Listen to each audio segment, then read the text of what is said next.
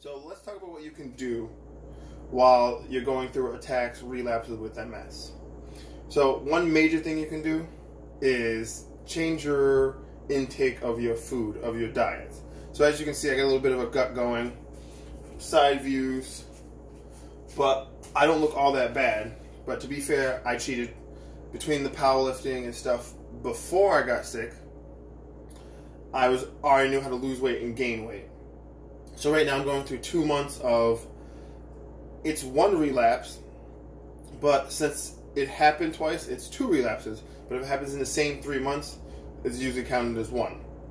So I lost the ability to use my left side. It's been numb for almost 2 months now. And my right side went about 2 weeks ago, where I have this control of this arm, and I have control from the shoulder up, but all this is numb, this is numb. I still don't have full function of this hand because of the nerve damage in my neck. So this hand, like if I were to go to that separation, and a lot of this isn't me. I can't feel from the waist down, so my toes are really numb, my legs are really numb. But I want to start making these videos so I can show people what you should do and how you can change, even though you might not be able to work out at the moment, or you might not be able to do certain things. So the first thing and the easiest thing for you to honestly do is change what you're putting into your body. And it's crazy because the more research I did and talking to my new neurologist, dieting is such a small scale when it comes to your MS for people. But I take my diet seriously. Well, when I am taking it seriously. So for the next couple months, maybe the year, as much as I can make these videos, I want to show you how to change your life while you're dieting. And one of the big things you can do, and it's super simple, but also really difficult because of the foods we eat, is take out white products. So potatoes, white bread, pasta, things like that. You can do your own research. Google works for everyone. And start eating around those foods. So for breakfast, I will start eating, and I've already started eating, vegetables. It's crazy because most people are like, oh, that's not a breakfast. Breakfast is just a word, along with lunch and dinner. So start eating more veggies. Why? Because veggies are literally the easiest thing you can put in your body without panicking on what you can and can't do. Obviously, if you have sensitivity to certain things, you'll have to adjust. So if you get really gassy from broccoli and Brussels sprouts, but these will start helping you. So for me, for breakfast, pretty much all the time, I'll eat some broccoli, some asparagus, and I'll probably have like 2 to 3 eggs. Why? Because I get my proteins and I get my fats from that.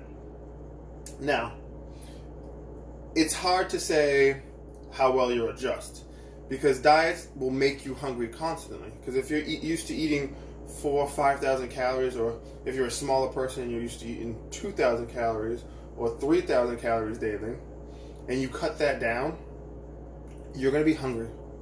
And fighting the hunger is the hard part. So you're going to have to figure out how to get rid of snacks, or I shouldn't say rid of, I should say replace. Replace your snacks.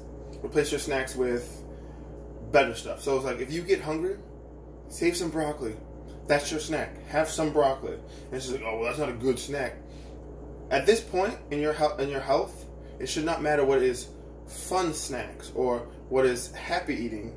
Your happy eating should be you being healthy. And it's just like, I think a lot of people get that confused. So right now I'm about 216, 217. In about 2 to 3 weeks, I will be close to 200 pounds because my body loses fat really easily. But I say this not knowing how I'll do not working out. I still can't work out because of the danger of me not failing my hands or my legs. Usually I do, but I've been recommended that I back off a little bit until the steroids and everything else can take effect. I apologize. The phone just went super blurry for a second. Now, for me, what I'll stop doing is I have 4 10-pound dumbbells. Why do I have 4? I don't know. I have a TRX, and I'll start doing at-home workouts. And I'll start with maybe 5 sets of 10 or 5 sets of 5. Something I can do for my legs. And maybe some upper body stuff, shoulder stuff, back stuff. And I'll start there, like a baby step. So when I start going back to the gym, I won't be so far behind. But on top of that, I'm training for a charity event I do every June, and it's about 150 to 160 miles, give or take, if you take the rest stops of cycling. So what I'll do is I'll sit on a spin bike, because right now I can't get on a road bike because of obviously the imbalances. But this is how I'll take baby steps to changing my overall health while I can't really do a lot of stuff.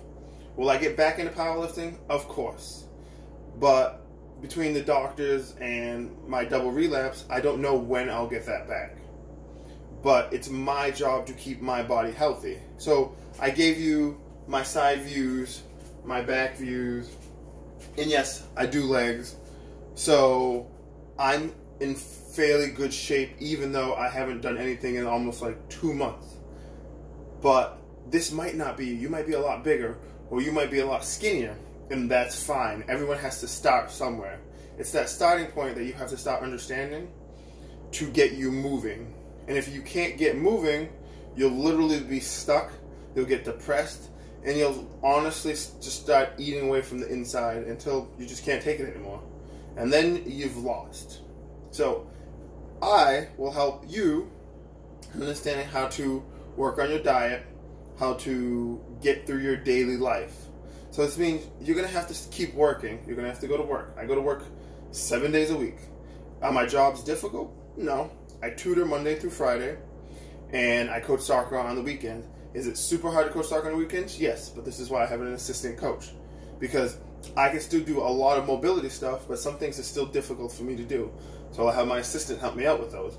And as long as you're open with what you're doing, the parents you're speaking to, a lot of people actually are willing to want you to teach their kid, because they want their kid to understand what, like, you see this guy or this girl, they are doing something with a disease or whatever, and they're still willing to teach you. You have to be willing to fight your tiredness, fight your sickness, to get out into the world. So this is me starting at 216. For breakfast today, I'm going to have some asparagus. I don't have any eggs today because I forgot to buy them yesterday when I went to the store. But I'll have 10,000 milligrams IU of vitamin D. You can get them in bottles. It's pretty simple. Vitamin D you can get from the sun, so don't think you're just popping pills. So, and that will be my breakfast. Pretty much vegetables will be my breakfast, my lunch, and my dinner. But I will have meats, but they recommend you stay away from fatty meats, such as so much beef, so much steak, so much, pretty much fatty stuff, lamb, you name it, fried stuff, chicken. I love fried chicken. Same thing with the grilled chicken. They want you to stay away from that skin. So I will stay away from that for a while. Why? Because your health should be more important than what your happy foods are. And it sucks, but at the same time, would you rather live, or would you rather be happy and have a shittier, unhealthy life? Because you're going to have this for the rest of your life. So everyone has to start somewhere. So what I want you to do is I want you to record yourself, see where your problem areas are. Obviously, a lot of women always end up going hair. A lot of men end up going hair. Men hold fat hair really well. That's why you got the dad bods, and women hold fat hair really well. If you can work out and you can start doing stuff, I know some people are in wheelchairs, or some people have a hard time mobility-wise. No, you have to work out everything to lose stuff. You can't just say, oh, I want to work on this area, and just start doing arms a lot, and then expect all this to tighten up, and this to be all like, oh, this is going to come. This all needs to tighten up together, and this all needs to tighten up together for you to lose that. So don't just try to nitpick. Understand that this all is a work in progress. So, welcome to day one. Get out there, see what you need to work on. Look in your fridge, see what you need to take out.